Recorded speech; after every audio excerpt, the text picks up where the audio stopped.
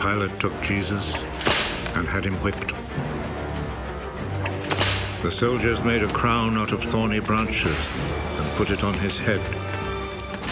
Then they put a purple robe on him and came to him and said, "Long live the King of the Jews." And they went up and slapped him.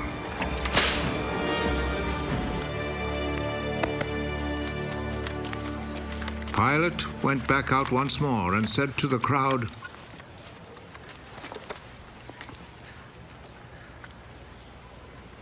"Look, I will bring him out here to you to let you see that I cannot find any reason to condemn him.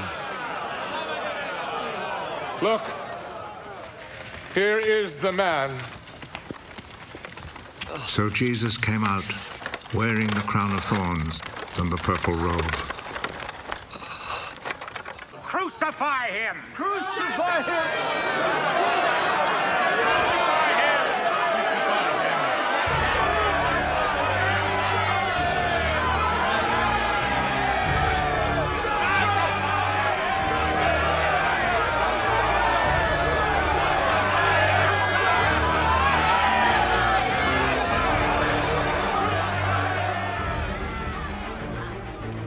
You take him then and crucify him. I find no reason to condemn him. We have a law that says he ought to die because he claimed to be the Son of God.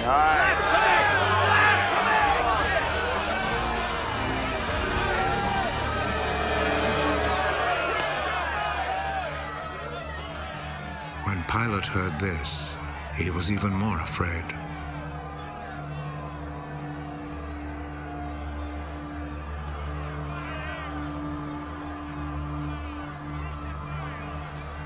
He went back into the palace, then asked Jesus, Where do you come from? But Jesus did not answer.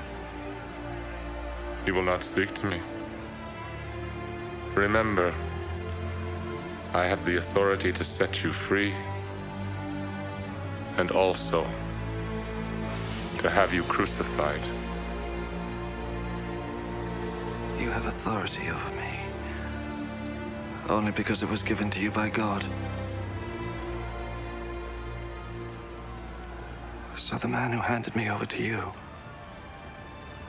is guilty of a worse sin. When Pilate heard this, he tried to find a way to set Jesus free.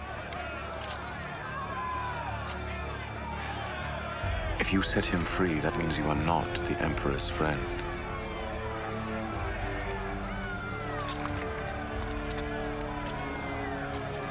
Anyone who claims to be a king is a rebel against the Emperor.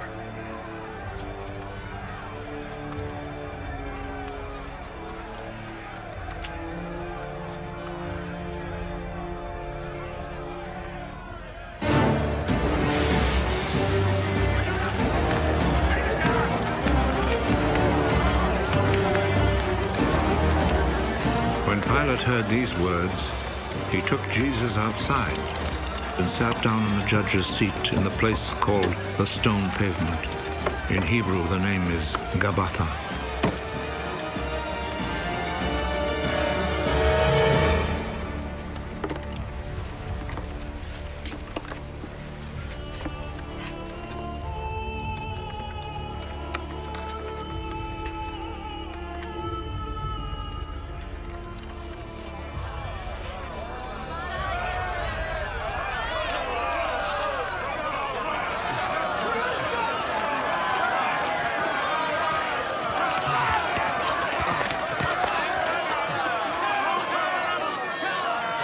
It was then almost noon of the day before the Passover. Pilate said to the people, Here is your king.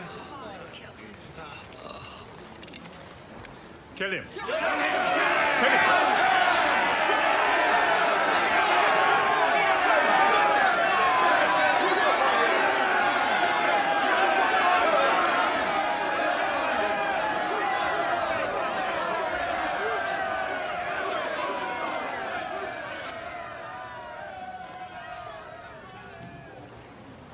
Do you want me to crucify your king? The only king we have is the emperor. Then Pilate handed Jesus over to them to be crucified.